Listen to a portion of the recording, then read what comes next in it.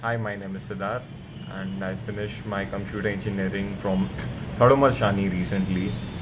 I have a very decent average profile, 312 in GRE, 115 TOEFL, and 7.6 CGPA. So, few years into my undergraduate program, I realized that I wasn't into core coding and wanted to pursue something related to management. But then there was a lot of confusion since management could be an MBA to something related to masters. So I heard about Inspirus KIC back then and went to them. So there I met Bhaktava ma'am.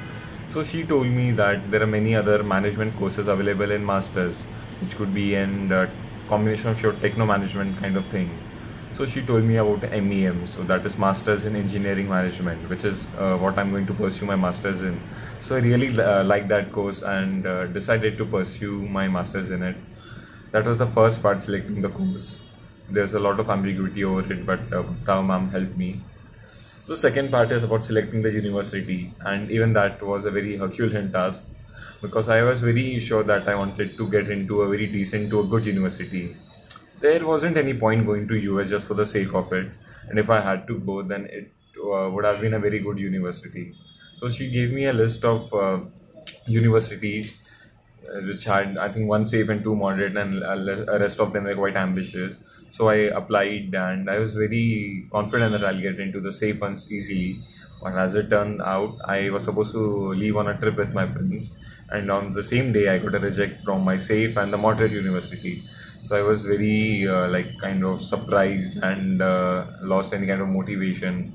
My mom was calling Makka ma'am saying, what should I do now, this and that. So, but she was very confident and said that I'll get into a good university eventually.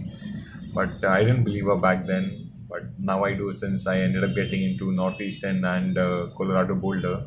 So from amongst these, I have chosen Boulder.